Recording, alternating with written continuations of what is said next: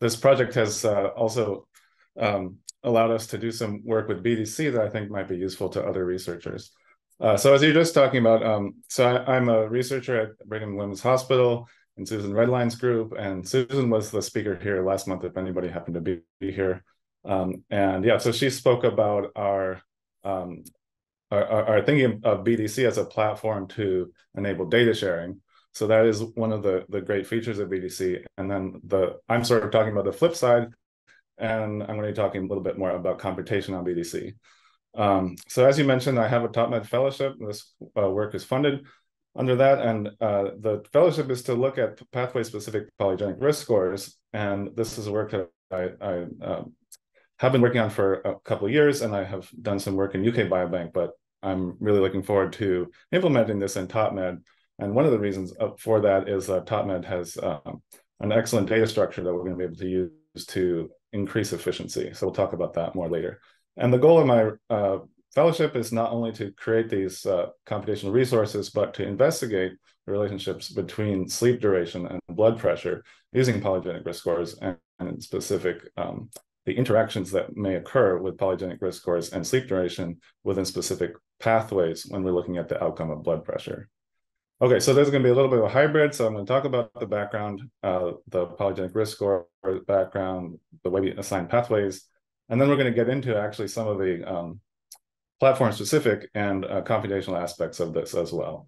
And so we've been thinking about this for a little bit. In fact, I have some previous research working in TopMed with polygenic risk scores. So the big new challenge for me in the fellowship is to work with the data in BDC. And again, the idea is to create this resource that can be used for other analyses, including other polygenic risk score outcomes, not only for blood pressure, and make pathway-specific polygenic risk scores easy to compute across the ecosystem. But as I mentioned, so BDC is a little bit of a learning curve. There's some unique features to it. The cloud has just enormous power and utility, but we have to think about how to implement our scripts a little bit differently.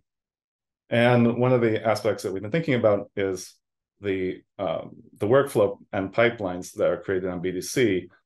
They can be an impediment to getting started if you're a new BDC researcher, but we've been thinking about how to create a universal pipeline that will be able to run arbitrary R scripts, so you can compute, ad libitum, the statistics that you need from the data. So that's the second part of the talk, and that's something I've been working with Dave on, and he's just been an excellent resource. And if you're a fellow or part of the ecosystem, we just have a lot of really great people to rely on for getting up to speed. But hopefully the work that we've done will enhance that in the future. So without further ado, let me get right into it. So let's go to the, yes. Can we have the next slide? Or am I? Yes. Yeah, should have the motivation slide up. Is this? Got it. Yeah, okay. I don't know. It's a little bit delayed here. All right, thanks. So the pathway-specific polygenic risk scores. So there's been a lot of interest in polygenic risk scores in general, but there's also been a lot of new developments and features that we can take advantage of in terms of the biological knowledge that's being generated about the genetic data that we have. And so the GWAS paradigm is sort of unstructured, as we might say, but we can go into that and think about how it reveals biological meaning by grouping things within pathways. So that's the basic idea, is to think about, can we produce a pathway-specific polygenic risk score that summarizes an individual's genetic risk within a pathway of interest? So we're capitalizing on GWAS that have grown exponentially and have great power to characterize even weak effects. And we're also using polygenic risk score algorithms that allow us to assign conditional effects to virtually all of the common SNPs. So with that in mind, we can think about using different sources of data, including EQTLs, chromatin data, and machine learning approaches that are able to map SNPs to genes.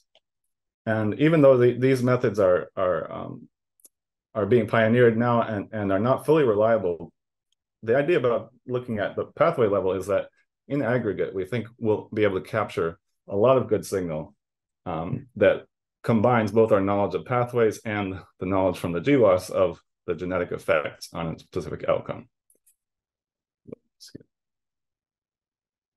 So the pathways can be derived from various databases and as well as data-driven methods and omics experiments.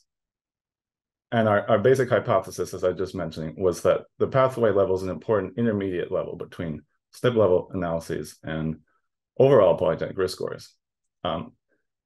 There has actually been quite a bit of use of polygenic risk scores with G by E, but it doesn't really comport with our sort of prior expectation about the way G by E might work in that an environment that affects a particular population probably impacts the genetic risk and modulates it at the pathway level rather than universally.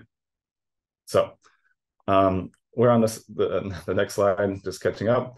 The gene annotation method. So just sort of some background, what are we doing to create these maps between SNPs and genes? Well, the most obvious thing is that we do need to include exonic SNPs because those are the gold standard. We know exactly what gene they impact. But there's a number of other sources of information that we can use, including the Fandom5 resource that's linking promoters and enhancers, promoter capture high C, which has been published in a couple different places, as well as the 3D genome interaction viewer and database, which is a compendium of these PC high C data, as well as I think many people are familiar with GTEC and the annotation of EQTLs by tissue, and GeneHancer, which combines a number of these annotations with some other work. Currently, we're also looking at a couple of different other sources for annotations, including activity by contact and some machine learning and deep learning approaches. But if all else fails, I think people have been thinking about this pathway-specific polygenic risk score before. I think it's even been published on, but basically using genomic location. And we don't think that's as specific as we can get given the data that we have these days.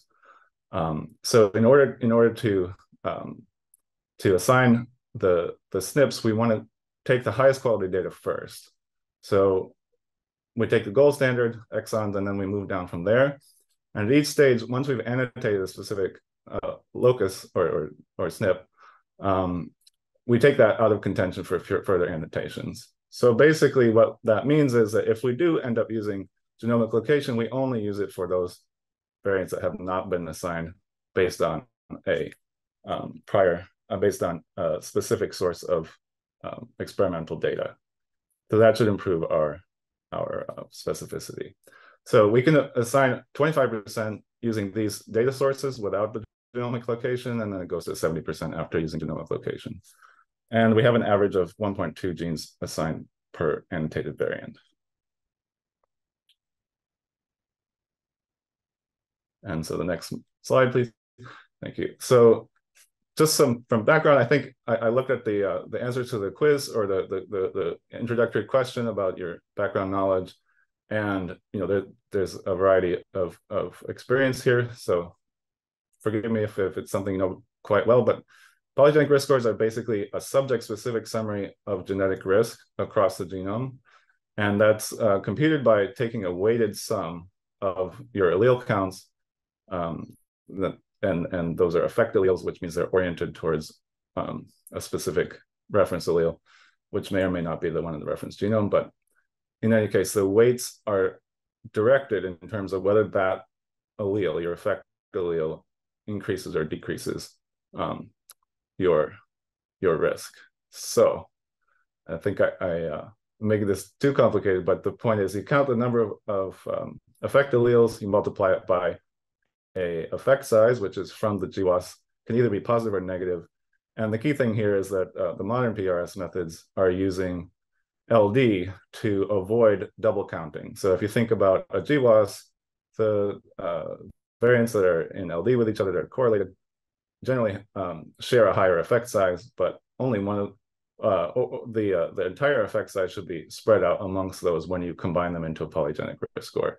And if you do happen to know which one is causal, and some of these methods do provide a probability of being causal, you should assign more of the weight to that SNP rather than the others.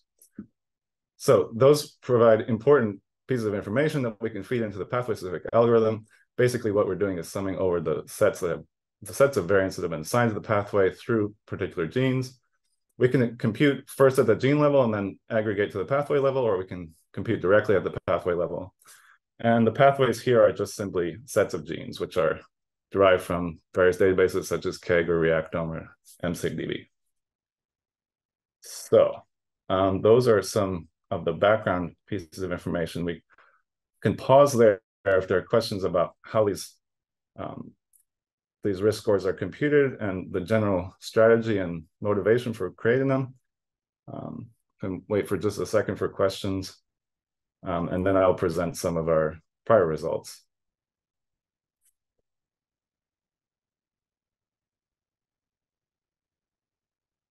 Is there anybody on the call that has SNPs they need help annotating, whether from a GWAS or otherwise?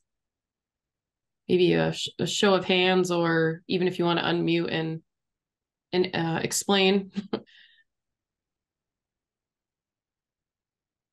So one thing I didn't mention is that I will provide the methods that we use both as scripts, but also I will just go ahead and annotate the TopMed data. So if anybody's analyzing TopMed, the annotations that we use will be included in a metadata file that you can look at. Oh, yeah. Wow. Did not know that, Matthew. That's great. Yeah. So if anybody here is using TopMed data, something to definitely pay attention to. If there are no questions, we can continue, but if anybody wants to speak up, feel free. We'll give it just a couple more seconds before we move on. In terms of the pathway, do you have any specific number of SNPs or genes, or how do you define the different pathways? Yes, Maybe so good question. So genes, this is some genes could be in multiple pathways. Exactly, yes.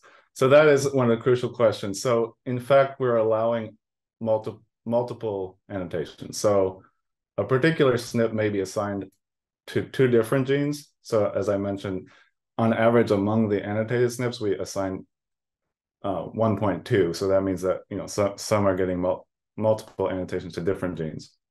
So that's at the SNP to gene level. And then you're absolutely right, pathways, particularly these larger pathway databases, may have multiple versions of the same pathway, which are therefore overlapping and correlated. And so there is going to be, I guess, you might be hinting at the question of what's the multiple testing burden, questions like that, but we are just doing it in a very straightforward way. We're allowing multiple annotations at SNP to gene, and then gene to pathway also can be assigned more than once across a full pathway database. And I think there's sort of a standard correction, 10 to the -6, I think, for correcting for pathway testing. And so we're kind of using that as our threshold. But if you have any comments about that, I think that's sort of an arbitrary threshold. But I hope that answers the question.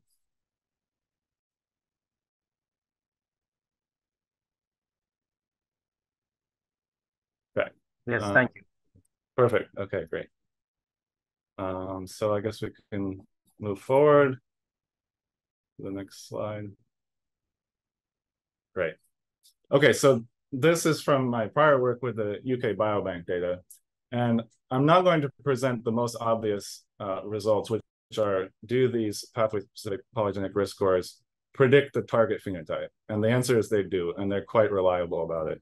So I'm going to move past that and look at an analysis of the relationship between a trained polygenic risk score, which is targeting coronary artery disease, and not the coronary artery disease outcome, but in UK Biobank, they've measured C-reactive protein. And so we're going to use that as the outcome. And so the reason why I'm presenting is there's a little bit more interest in being able to look at these effects, and the p-values are pretty robust.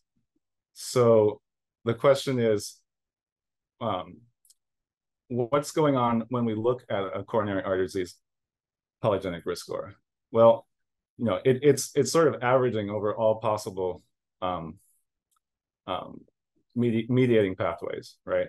But when we look at specific pathways, in particular VEGF, we see an interesting result, which is that the risk SNPs for the coronary arteries disease polygenic risk score are actually predicting a reduction in CRP levels. So that's what these negative values are showing.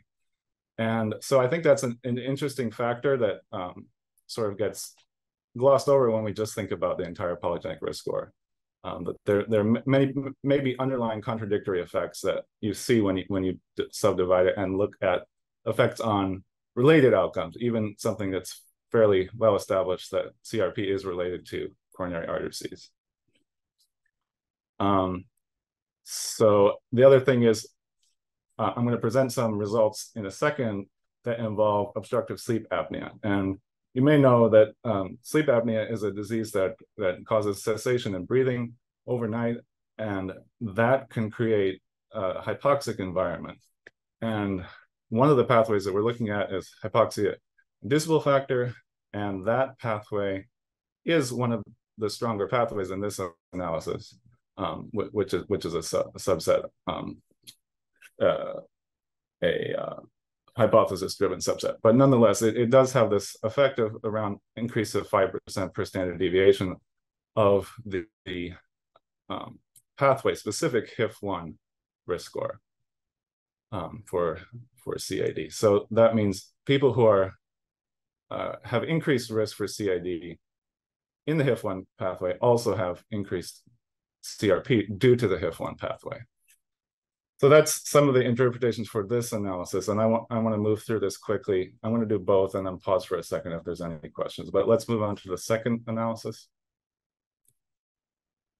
So the second analysis, as I mentioned, is looking at obstructive sleep apnea as a risk moderating environment for the outcome of coronary artery disease. And so in this case, we're again using the same CAD polygenic risk score, but in this case, we're interacting that both as a full PRS and at the pathway level with OSA as a moderating environment. And essentially what we're doing is equivalent to a subset analysis to see what the effect of that pathway-specific risk score has amongst the OSA patients or subjects in this UKB sample. So the overall sample is quite large. It's UKB. There's around 26,000 CAD cases that we ascertained and the method we used here. It's around 5,000 OSA cases. We have a joint CAD OSA case count of 711. That is the limitation on our analysis for a G by E with OSA. So this is again motivated by prior hypotheses driven by the literature and thinking about OSA. So some of the pathways that we're interested in were HIF1, VEGF, NF-kappa beta, and TNF. And HIF1 and VEGF, but VEGF is vascular endothelial growth factor. They're both potentially related to response to hypoxia, and VEGF can actually potentially be involved in the heart creating new blood vessels in response to hypoxia, which could be a protective factor. And so we do see this very interesting risk inverting effect on the OSA VEGF pathway-specific polygenic risk score, in that those with OSA, for their risk increasing SNPs that increase their risk of CAD within the VEGF pathway, they actually have, in the context of obstructive sleep apnea, they actually have decreased risk from those same SNPs. And that is potentially aligning with this idea that hypoxia is a interesting and powerful biological context in which to look at this genetic risk. So I'm just going to go one more slide forward to talk about what this may mean. So basically, we're saying that OSA has sort of differential effect measure modification of the risk increasing genetic variants that predict CAD across different pathways. And in specific, we found this result in VEGF, where in non-OSA, the CID risk variants are primarily deleterious within VEGF, and they most likely, operate by increasing vascular permeability or promote plaque formation through uptake of foam cells and oxidize LDL. However, in VEGF, we think something else might be going on. And one hypothesis is that this is related to this angiogenesis effect from VEGF that may affect the heart muscle collateralization and the increased blood flow. So that is just one example of this G by E.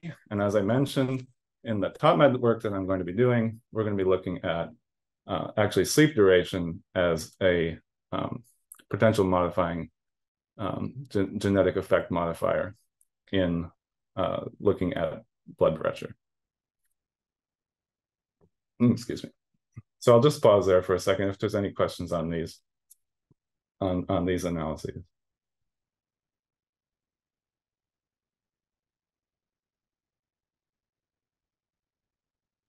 And again, feel free if you want to unmute yourselves to ask questions aloud. Hey, Matthew, I have one question. So this is DeLong. So how many control you use in the UK? So all the UK data as a control for your cases? Yes. So essentially, yes, the entire UKB was the control. But again, the way it's set up, the design is to run an interaction analysis, including the two main effects. We did find a main effect from OSA as well. So in any case, one of the questions that we had with respect to UKB data is that OSA itself is fairly underreported, we think, around 1%, and that should be higher. So that's typical with underdiagnosis. And I think you're maybe alluding to this, basically saying that the controls may be including some OSA cases. We actually tried to reduce that possibility by eliminating some people who are snorers with sleepiness. So yeah, it's a little bit more complicated than I had time to prepare right there, but that's a great question. Yeah, second question is how many variants you use in the so after you set up criteria, right? So you select maybe a number of variants for your calculation. How many variants used for the so I don't have the exact number for these pathways off the top of my head. I may have included in a supplementary slide. I'm not sure if you have those access, but basically on average, we're talking about 100 variants per gene and 100 genes per pathway, although as I recall, VEGF was around 30. Don't quote me on that right now. All right, thank you. Thank you. Jen Forsyth, I have a question about the p-values that you presented in that last table. Were those just the p-values output like standard by the Logit model? Or did you do anything to control for the fact that there are different numbers of SNPs in each of these pathways? So there are different numbers of SNPs in the pathways. So I guess if we're looking at the fact that, in terms of a GWAS, we sort of have an omnigenic model in the sense that there are effects, even very small effects, assigned to almost every SNP.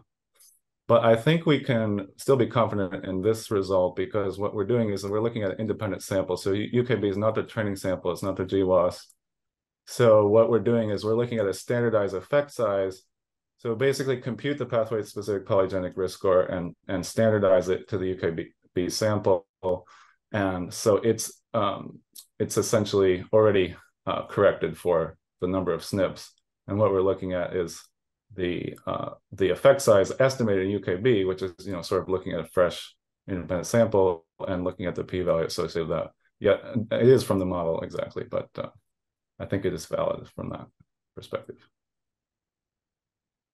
Right. Yeah. Thank you. Yeah. And I think for interactions that it may be less relevant. I think there's just some discussion around if you're just doing just a straight pathway-based polygenic risk score and it's a subset of the SNPs and you're looking at the amount of the effect size that you get from just a straight pathway-based polygenic risk score, how to grapple with, the different numbers of SNPs. But what you're saying here, I think it's not as relevant. Yeah, exactly. So you're pointing to two different things. So definitely, I think there's we have an additional layer of protection when we're looking at just our main result of interest is the effect and the p-value from the interaction term. And so that's one thing. And then the other thing is we are standardizing, by pathway. So yes, in a sense that if we have a larger pathway, we do expect to capture some signal, even if it's sort of only in aggregate. But the fact that we are standardizing it, means that it is interpretable, that for whatever set of genes is there, that we can compare one pathway to the other in terms of its effect size on the outcome scale. So that leaves out the final detail, which is, of course, that some pathways do contain shared genes, which would, in that case, probably have to be in the same model to get accurate assignment of effect size. But yeah, great questions. And delving into some details that I didn't put in here exactly. Okay, so so let's just summarize the results so far and the basic strategy. So basically we're saying that when we're looking at these polygenic risk scores at the pathway level, we're looking at interpretable effects and ones that are more flexible than the traditional PRS by environment model when we're looking at G by E. I forget to highlight, but our total CAD PRS by OSA result was null. And so, there's the likelihood that some of these interaction effects may actually be contradictory to each other and less likely to be seen at the full PRS level. But if the pathway is the correct biological scale, we may be able to reveal some of these. And so the assumption underlying this, the thing that would make this work as a targeted analysis, is that when we look at G by E, the PRS should aggregate similar effects or effects that are perturbed by the same environment in the same direction across the pathway. And I think that's somewhat reasonable in that some of these pathways are unified by a common output, or the other fact is that we're talking about things that are definitely targeted to a specific direction of effect in the outcome, and when they're perturbed, they're likely to be upregulated by upstream regulators as well that would indicate a shared direction of perturbation.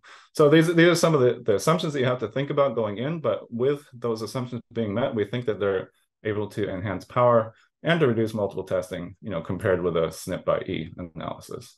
And that's one of the motivations for us to be using this as actually a follow-up for some prior work that we did with the idea of G by E looking at sleep duration and its effects on the genetic risk for high blood pressure. So that sort of wraps up some of the applied work, and now we're going to transition over and start thinking about some of the technical details. Since we paused a second ago, I'm just going to move forward with this analysis. Oh yeah, so I had a slide on this. As I was just talking about a second ago, our group previously looked at a interaction analysis, and we did find results for across 4 blood pressure traits of systolic, diastolic, mean arterial, and pulse pressure. we did find results for interactions with sleep duration in terms of genetic risk. So that's what we're working on now, and the methods that we're working on is the focus of this next section. So next slide, please. Okay, so if you've been thinking about how this data gets stored, you probably realize that there's a lot of combinations, and we could be storing this one at a time in a list fashion. But if you just expand everything and look at an assignment, so either yes, no, the variant maps to a particular gene, and then we account for different methods, including different EQTL tissues. What you're looking at is something that's quite a large array, and it has about 10 trillion entries in it. And so if we have a hope for storing this efficiently, we want to do it as a sparse matrix. We want to think about our data structures in advance. But if we can just skip to the next slide.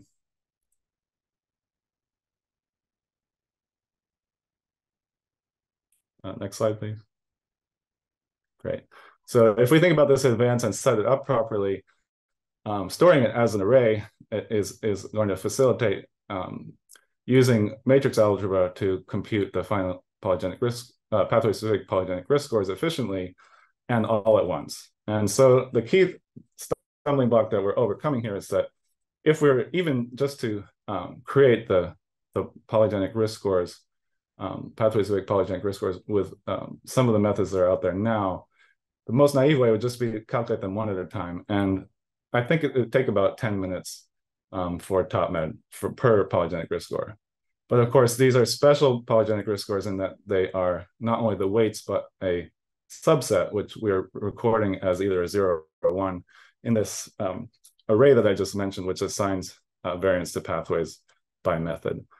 So when we combine all together with the correct matrix multiplications, it just all goes at once, and it can be chunked by a subset of variants in the genome to be able to load something that fits in memory.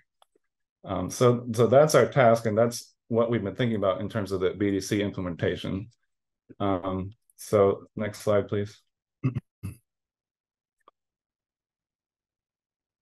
So just to pause a second on the output of that, if you keep more of your information in the output, you actually end up with a matrix of the subject-specific risk across different pathways. So we have the vertical axis is different subjects, and then the columns is the different pathway-specific polygenic risk scores. So either a pathway database which might have 1 to 10,000 pathways, or if we just go directly to the gene level, we might have 20,000.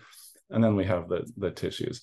So one question about that is there additional information there? And this is something I'm going to look at in this next analysis, and that is to think about, is there a way to informatively decompose or compress and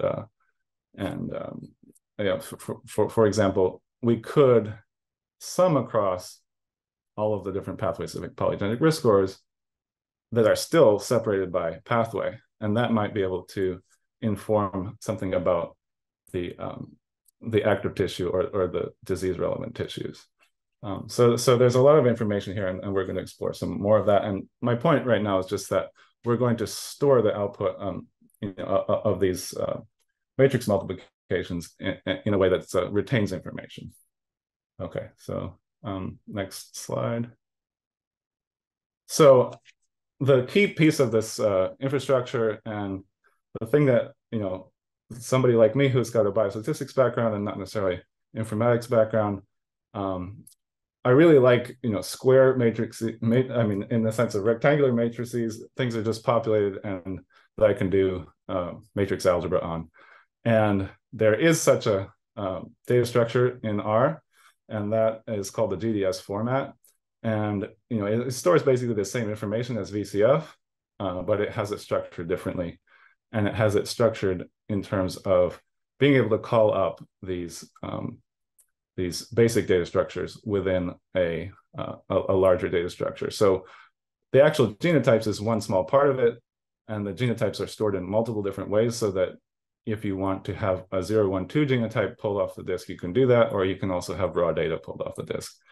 And And one of the great features of this is that there's no wasted bits in the storing of genotypes, so that not only that, any NAs are compressed as a sparse matrix, and we can reach in, and because the blocks of genetic data are addressed by variant sample, we can basically grab any piece of the data that we want to. So what this means is that we can basically take the entire TopNet data set and crunch it down into a few hundred gigabytes, around 300 gigabytes, and just work with that as if we had a data frame in R, essentially. So next slide, please. So just to illustrate this a little bit further, let's skip to the next slide. So if you just have a subset of samples and variants that you're interested in, it basically doesn't cost a lot of overhead to just pull those out and work with them. And we're getting efficient blocks of data to work with, as I said, for the linear algebra. So next slide, please. Okay, I thought I had one more, but in any case, so that's the basic data structures that we're working with. R has sort of an ecosystem of compute functions that work alongside the GDS format, some of which are implemented in Genesis, which is the University of Washington pipeline for GWAS, including related samples. So we're going to just take advantage of those, but what we've done is made the process of splitting up these computations into chunks of data much more easy for somebody who's used to writing their own scripts and implementing them on high performance computing clusters. And so the next step we're going to talk about right now is implementation of this this new app in BDC for running R scripts. So. I'm going to give screen share over to Dave Robertson, who will go through this and provide a quick demo. So Dave, I'll let you, of course, introduce yourself and get into it. Fantastic and great presentation so far, Matthew. My name is Dave Robertson. I'm a community engagement manager at Bellsera, also part of the user experience coordination group.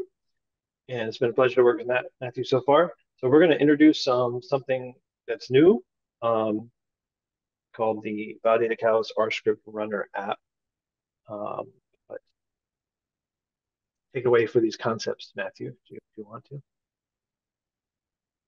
Sure. So just in case we're not speaking the same language, or people prior experience with high performance computing or building up experience with Validated Catalyst. So here's some mapping between different concepts. So I think the key thing is that some of the names are changed, but the concepts are the same. And in particular, when we're running a job on a cluster, we have a potentially lengthy script which performs a bunch of different computations that are linked together and outputs a final result. In BDC, that's called a task. And then a task is built out of app components, and each component can have different settings and are linked together into a pipeline. So the pipeline contains job dependencies, or in this case, child tasks, and altogether we call the pipeline a workflow, which links together different computations and results in a single output. So I think the other key thing is that when you're trying to figure out what the computing architecture looks like, when we have a computing cluster, we have access to certain nodes, which you can request access to CPUs within the node, or cores within the node. And here they're called instances, which are basically physical machines that are part of the AWS cloud infrastructure. And the instances can be split up into virtual machines and within each instance, and you can request as well the number of cores per machine. So you have it all set up in terms of your concept of how you're going to parallelize. In our case, what we're going to do is split up the data. So we're doing data parallelization, and that process is called scattering in BDC, because we have an array of job files which we scatter, and each job file has the parameters for the chunk of data that we're going to process in the parallel step on BDC. And then if you use like GDS and the seek array packages that go with that, that allows you to parallelize within each BDC job. So there's two levels to it. The first level is to scatter your data. And in this case, we have access to, say, up to 60 instances, which gives you quite a lot of resources already. And then within each resource and the component jobs, you can parallelize by running multi-core within the jobs. Fantastic. So that was a great introduction to what a lot of researchers go through, which is how do I take what I was doing locally on my HPC or my laptop and deploy it into the cloud. So that's why Matt and I worked together to create something called an RScript runner, which enables a faster deployment process. So we thought, how can we make this as simple as possible? And obviously, you know, we could do another one for Python or what have you, but this is specific to if you're part of the R ecosystem. So you can, there's minimal, in theory, there's minimal changes to your native R scripts. There's no common workflow language coding is required. There's even minimal parameters because you can define all the parameters in your script ahead of time. For the base Docker image, we're using the University of Washington Genome Analysis Center's TopMed master image, which is hosted publicly on Docker Hub. But if you have additional packages you want to use, such as Matt did, you can install those on top of that base image and push it to a free repository that's hosted by NHLBI at this address. And it's very, so just as an example, for the RScript runner, which we'll demo the remaining time, there's really only two main inputs.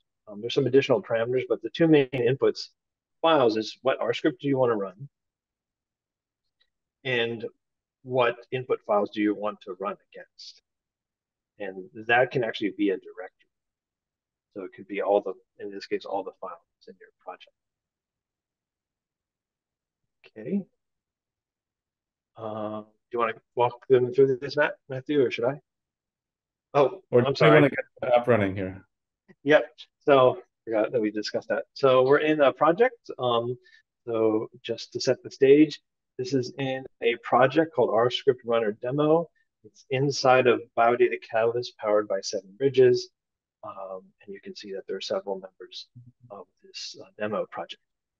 So how would you go about starting this? You would go to your apps. So you'd make sure you have this in your apps collection. So we're just calling it RScript Runner. Click Run. And it brings up this draft task. So on the left side, you have your inputs, which I talked about before, which is just the R script you want to start with, and any input files. So I'll just use the file picker to select my script, which we're calling job initialize. And then for the all input files, I'm just picking our entire set of files. So we don't have to just pick individual files. And then in the settings, this has to do a lot with Matthew was able to get this to run performantly. We need to decide how much resources per virtual machine. And can you remind me again? I think it's 8. Oh, I think we wanted 4 cores, 8 total machines, and 4 gigs or 2 Yep. gigs each one. I think. And notice, so there's actually 3 steps. So there's a scatter prep, scatter run, and then gather. So it's essentially fanning out across multiple cloud nodes based on how you set this up. And so those were the parameters that we set for that. And then We'll just call this test demo.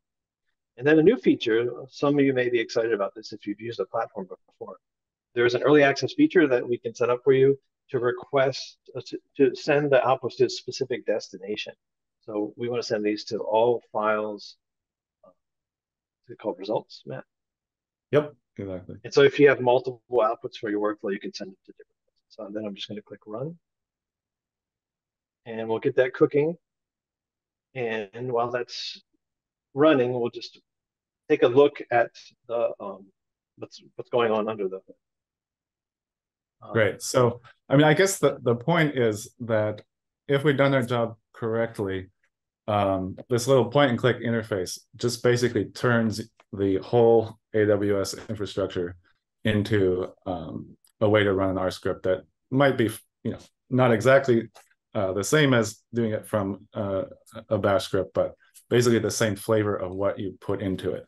And so people who are familiar with running jobs on HPC should just be able to step right into this and run their R scripts. There's a lot of stuff underneath it that Dave understands a lot better than I do, but we've sort of collaborated and tried to produce a sort of minimal workflow that takes anything you want to put it into, including whatever data, metadata, and scripts in the all files, and then a specific head script that will run your job and your underlying computations. And so that with that in place, we can go through the steps. We'll just step through the slides here. So again, we're inputting our R script, we're putting any data and metadata into the app. And then in the scatter prep step, the CWL, the workflow, is just running part of an R script. And in this case, I've written out an example one, which sort of figures out what resources a particular computation is going to take in terms of memory, time, and things like that, that might be important to know before you actually perform the running of the data parallelization. So that scatter prep, basically what it does is thinks about your data and your computation and creates a set of parameter files.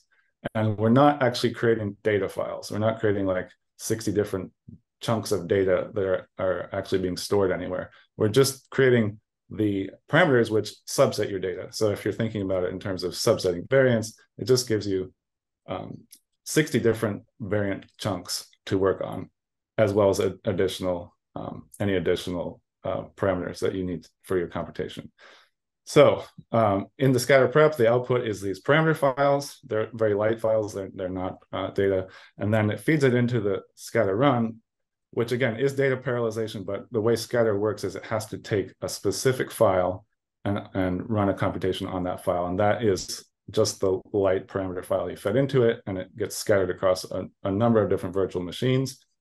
And then the output from that step in the next slide is going to be one per virtual machine. There's going to be a file or possibly multiple files if you're computing more than one result at a time. And you may have to name them differently to keep track of them. But in any case, all of those files get fed onto the gather step, and you're going to be doing just a simple transformation in terms of either concatenating your data or summing your data to get your final result at the gather step. And the gather step now has the ability to output to a specific file in your project directory, which was, like Dave said, a new feature, which is going to make things a bit more convenient to keep track of things, and it automatically saves your result in that case. Yeah, I think what's interesting here is that this is a sort of a universal approach how to run things in extreme parallelization on either AWS or Google, depending on how you set up your project on VDC. Can you do either one of those ecosystems?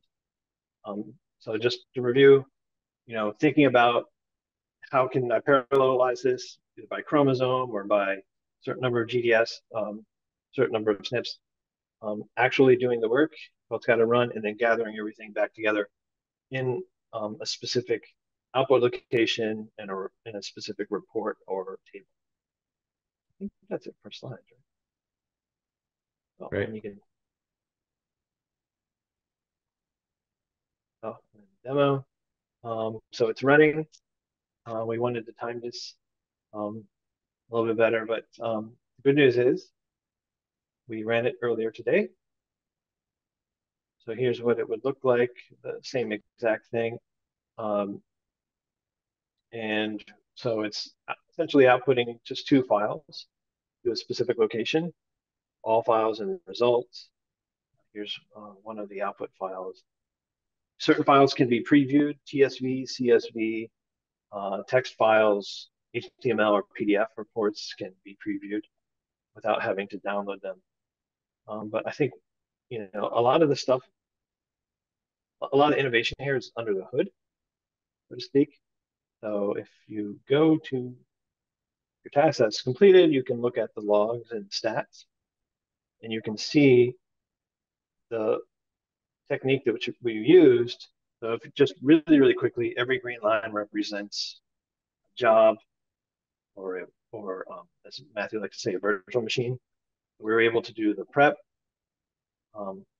run several jobs simultaneously, and then gather them back together.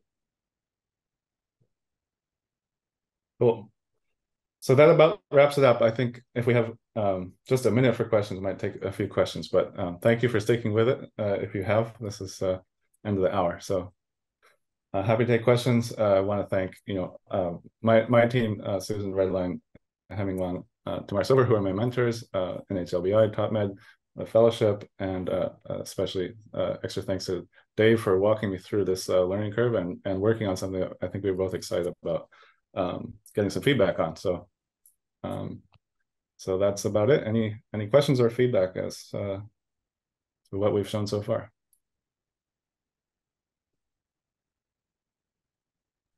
Yeah, we have a raised John. hand. John, yeah, go ahead, John, if you want to unmute. Yeah, definitely. I was just wondering if the that R system is script runner, could it be also used to run a couple scripts as part of like a package and like a pipeline associated with that? And or is it just like for like this like multiple parallelized jobs issue? I think it's universal. I think it will work for your use case. As Matthew described, there's 2 things you need to think about. One, how many virtual machines do you want? So a lot of people might want to do 1 per chromosome or something. So you think about that at the high level, and then is there any way within your R package or script to make it run faster? So there's two steps to get things to run faster, but absolutely, it'll take any R script. I guess the point is, it allows you to do whatever you want to do within the script, and you can chain as many calculations together as you want to, basically, as long as those all parallelize in the same way. So if they can be fed in chunks of the genome, and you can follow through on that pipeline with multiple steps, and then put an output, then you're good to go. Okay, thanks.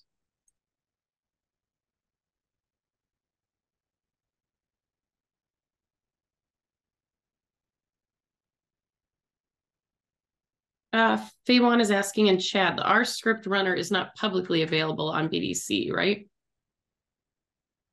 It's not available. It's still in alpha, but I can add you to the project. You can take a look at it. And we did have a poll that was launched. So if you are interested in using it or learning more, make sure to answer the poll and we can get in contact with you. And you can also be kept up to date for when that does get into being publicly available as well. Good question. We are at time, but go ahead, Matt. No, I just said, and thanks for the interest. We are at time, but if people want to stick around, I think we can take a few more questions as long as you have time, Matt. I don't want to hold you back from any other obligations, though. Yeah, no problem. So feel free to unmute, raise your hand, questions in chat, and thank you again, Matt. It was a very, very interesting presentation. I think we had a lot of really good conversation, but again, happy to take any last questions that people might have. Hey, Matt, this is DeLong again. So one quick question. So you're assuming because you take the beta from the previous study, right? Summary statistics. Mm. So if, for example, if I do set up, for example, internal control in the cases, for example, you have removed maybe a portion of the cases because maybe due to whatever reason, then you have to rerun the GWAS study first, then to get the your beta. So I guess it depends on what study design you're implementing. Yeah, because just case control, for example, for the CAD study, for example, you assume you utilizing all the data from previous GWAS study, they gave you summary statistics, then you convert to your beta. So if we have, for example, some we notice maybe the cases is not they can split it two groups. So for example, they have to rerun the calculation, rerun the GWAS first, then do it. Yeah, so I mean, I see what you're getting at. Let me just take it from what I understand your question. So if you, for example, are looking at a subset of a heterogeneous outcome and you want to look at how you predict that outcome, yes, we expect the betas to become miscalibrated. I think that's what you're alluding to, but yes. we're kind of using, well, first of all, we're not using direct GWAS betas because we are accounting for like the modern PRS algorithms, which do LD block adjustments as well. But to get to your point, the betas would become miscalibrated if you change your outcome a little bit. But when we do the PRS level and we do the pathway level, we are just standardizing the risk scores. So we're just taking basically the idea that we have a range of risk and that it sort of has a distribution to it, and standardizing that distribution.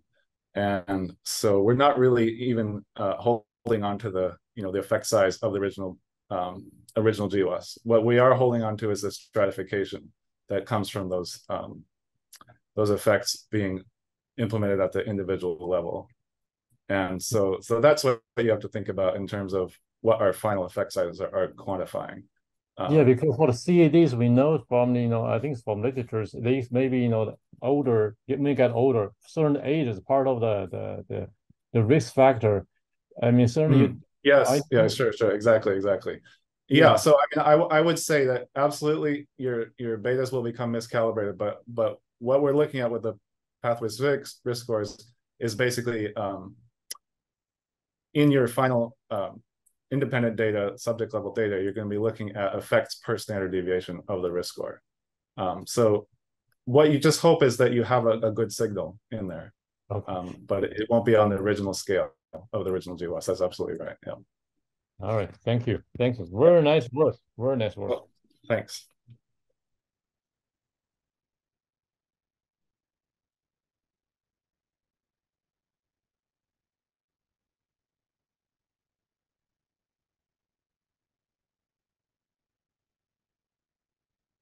Okie doke.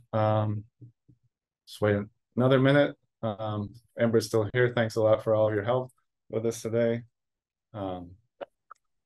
Yeah, thank you so much again for presenting with us. It does look like we're down to about 11 participants. I will leave the call open for another moment just in case anybody has a dying question, but we will have Matthew's email also in the forum and in the materials that get sent out post-event, so you can always follow up directly. And thank you again, Matthew, for all of your hard work on your slides and a wonderful presentation. And of course, thank you to Dave as well. Yep. Thanks so much for the opportunity. Appreciate it. Okay. Thank you, everybody. Have a great afternoon. We'll see you next time.